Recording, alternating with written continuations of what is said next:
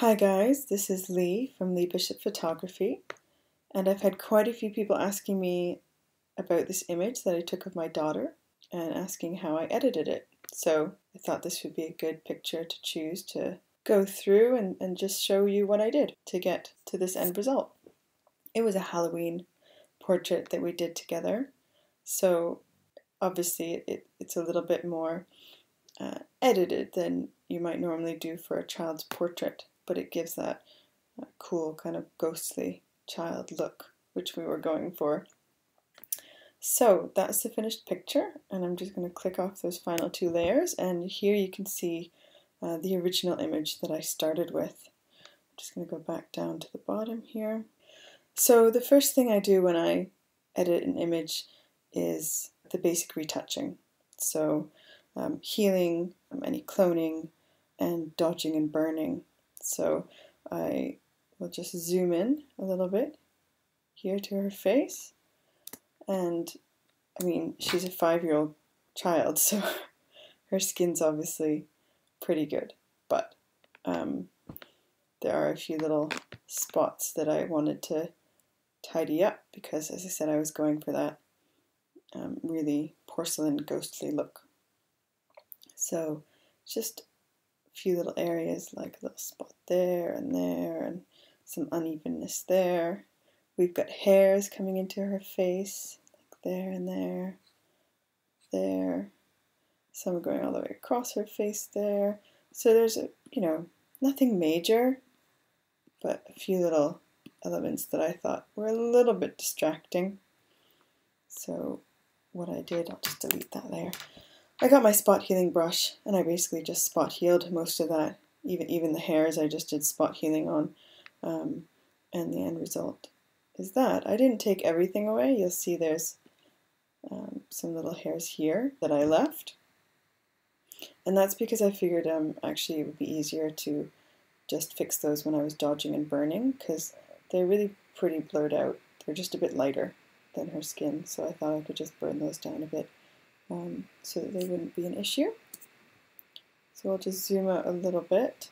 So again, that's before the cleaning up, and that's after. So you see there's also a few areas around the cloak in the hair here, some of the bits of hair over here, some of the more in focus bits there, as well as these creases in the hood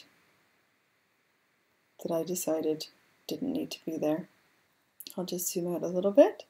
So that was from there to there, the basic healing, just on a new layer with the spot healing brush and a little bit of the patch tool for these larger areas there. The next thing I did was dodging and burning. Okay, and the way I do dodging and burning, you see down here I've got two curve adjustment layers. I've got one for the burn curve, which is just a curve that's been taken down a little bit. And likewise, the dodge curve is just a curve that's been brought up a little bit. And both of those have a black layer mask on them. I also use the Beauty Retouching Academy panel. It's not compulsory at all. You could easily set these up on your own, but I do like to use it. Press the local dodge and burn. You can see it sets you up the dodge and burn curves, and it also puts a visual aid layer on top, which is clicked off, but you can click it on and that will turn your image to black and white, which when I'm doing dodging and burning is the way I like to work, because it takes all the color information away, so you can just focus on the luminosity values, and then you can just turn it off and delete it if you want. So I'm just going to take those away. Those were the new layers it put on. But if we go back here and I turn this on, I'll zoom back in. That's probably where you'll see most of the difference on her skin. So that was before, and that was after.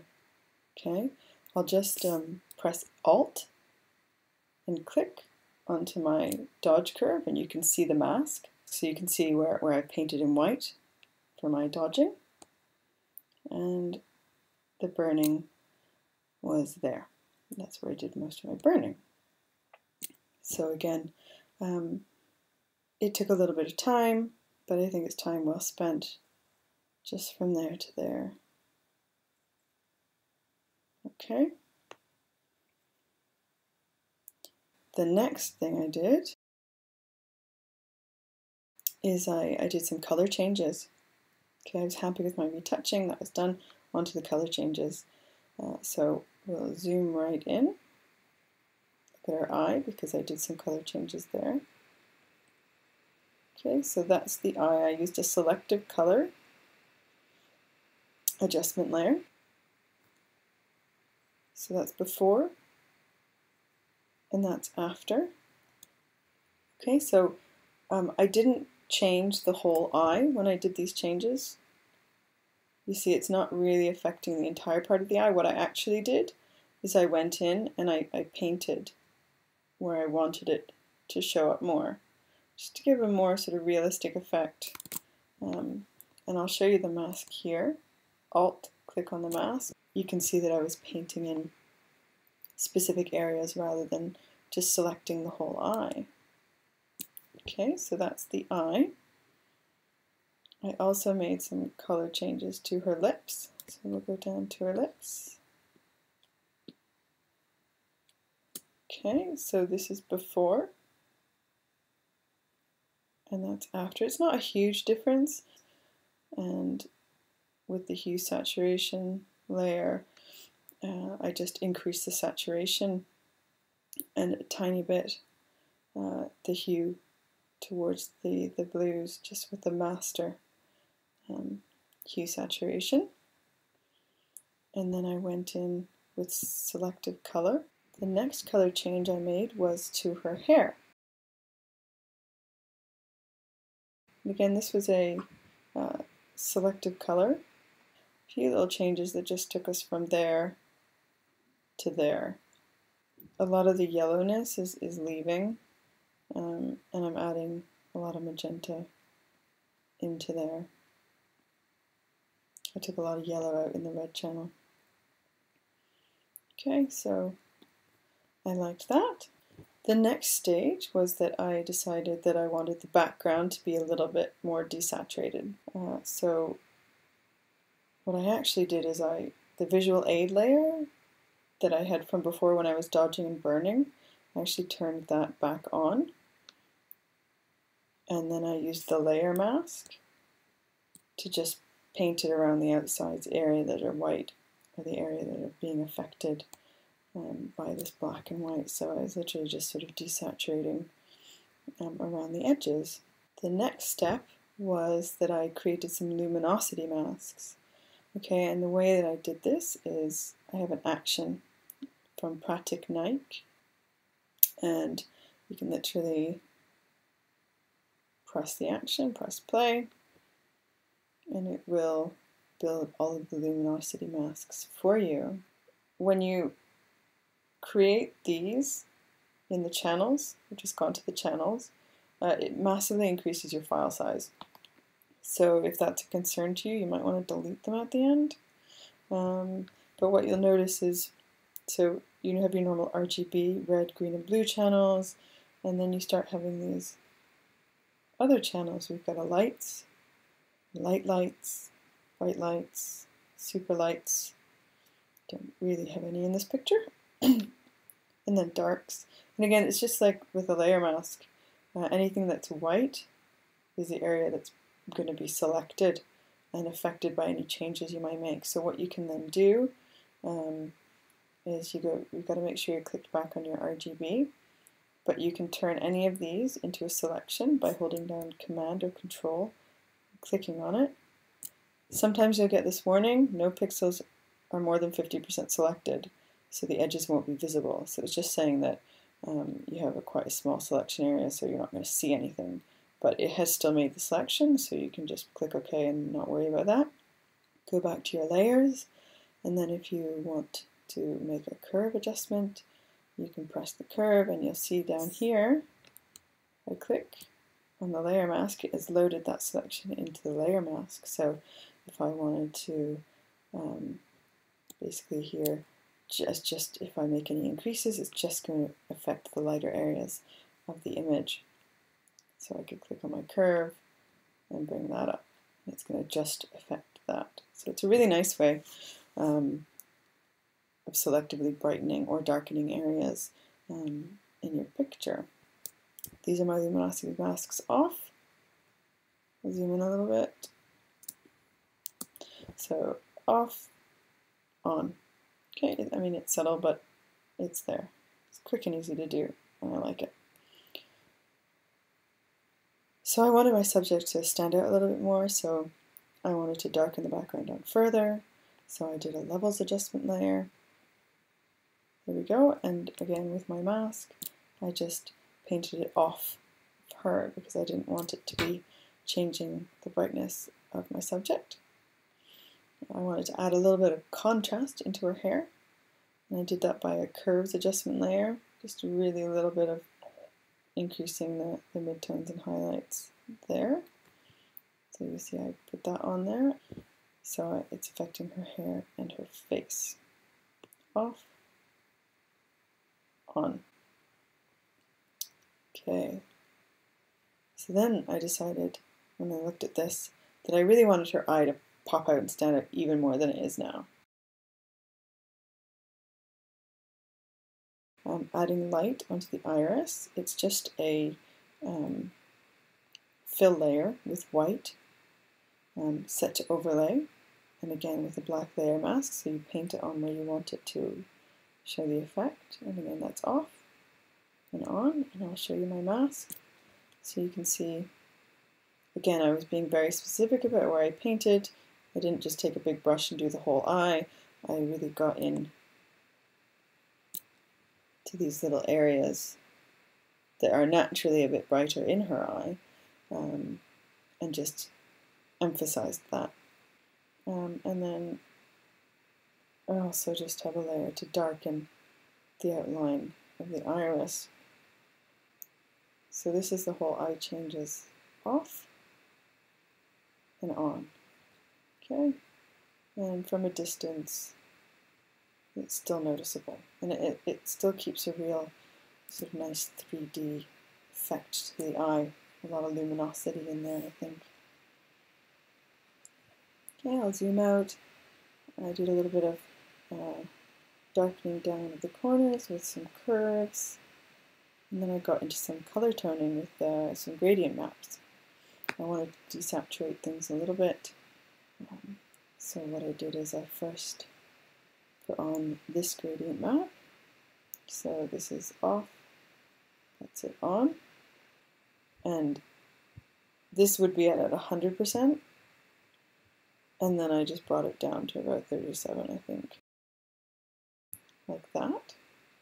And then what I did is I copied that. I pressed Command J or Control J on Windows. And got an additional one. It's exactly the same, you see. But I changed the blending mode to soft light. Okay, I'll turn that on. That's off, on. Very subtle. Turned it to soft light, which tends to add contrast. So again, this would be up near 100%. So I usually take it all the way down to 0 and then just sort of bring it up to where I'm happy with it. And on this one, it was really low. It was like 6%. So that was my toning.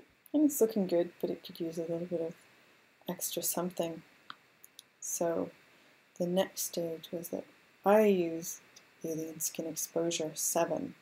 Now I really like Alien Skin. If you've never tried it, I'd recommend trying their free trial. I think it's worth it. I use it a lot on every image actually now. So I took my stamped layer and then I went into Filter, Alien Skin Exposure 7, which opens it up in a new window. And then this is the actual filter that I used on it. It's a custom filter that I made. I've saved it under my presets so I could go back to it and show it to you. I usually set the overall intensity around about 50% and then start making changes. As you can see, I increased the contrast a little bit. I have a warming filter on at a very low density. It's just a density of 11 there. Okay, made some color changes, again took out some yellow and upped the cyans and the blues just because of her eye. I wanted that to really stand out. Down in the tone curve I have just a slight contrast curve applied to it, and the highlights are brought down a tiny bit just from there down to there. I've got no split toning, no vignette, no overlays, no sharpening, no grain. Tiny little bit of glow with the infrared. Here, just slight halation opacity and spread. And if we zoom in, you might be able to see the difference. That's it turned off. Just if you look in these kind of areas here and up there, see it come on there and off. It's just adding a little bit of extra glowiness to the skin in those areas. It's quite subtle, but that's it on. Okay, so then I would click apply and it will apply that to my image. Okay, and then what I did, so that's the before and that's after the layer's been added on from Alien Skin, and then you can layer mask that, which I did, and I just masked it out a little bit where it was getting a bit dark in that area, so you've got the flexibility to do that with layer masks. And then what I did is I opened it up again in Alien Skin. So I'll just open up that same image. So this is the image opened up in Alien Skin again, and again I have a grain preset, so I'll just click that on there as I go down to the grain. And if you zoom in, you can see that there's grain added there, and you can make any alterations you want to make to the grain, and again click apply. So this is it added back into Photoshop as a new layer. And again, what I've done is I've put a layer mask on it, and you can see I didn't want the grain on my subject, so I painted it off of her. I just wanted the grain in the background as a textural element. So the next thing I wanted to do was darken things down a little bit more, which I did with some curves. And I also wanted to brighten up her face a little bit, which I did with a levels adjustment layer. Okay. The final thing that I wanted to do to make her eye really pop out, I'll zoom in here, is with a curves adjustment layer. I did that, and the changes that I made were a slight change in the RGB, and then I went into the individual color channels and I raised the red and slightly dropped the green and slightly dropped the blue as well. And again, if I show you my mask, I just painted it around the bottom section of the eye. I didn't extend up into the shadow areas there because it would be unnatural for that amount of light to be getting in there. I'll zoom back out. And then I added another faint gradient map, same one as before. And I just really wanted to matte out the background a little bit more and bring the color up a little bit. So I pretty much painted it off of my subject and mainly had it affecting the background and a little bit of a cloak down here. And then the final thing that I wanted to do was some sharpening. Again, I used Alien Skin for this. I know there's a million ways you can do this in Photoshop, but I like the result that Alien Skin gives. So I'm going to open it up again.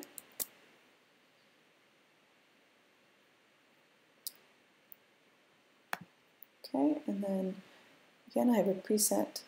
It's just for the sharpen low radius. You zoom in. This is before, and this is after. Okay, so it's just a sharpening applied there, and you can obviously reduce the opacity and use layer masks when you bring it back into Photoshop. So once it was in Photoshop, I just applied a black layer mask over it to mask all of the changes off, and then I used a white brush to just paint in the areas that I wanted to sharpen. It's mainly around the eye. You can see some bits of her hair and some other areas of her hair falling down. So I'll zoom in.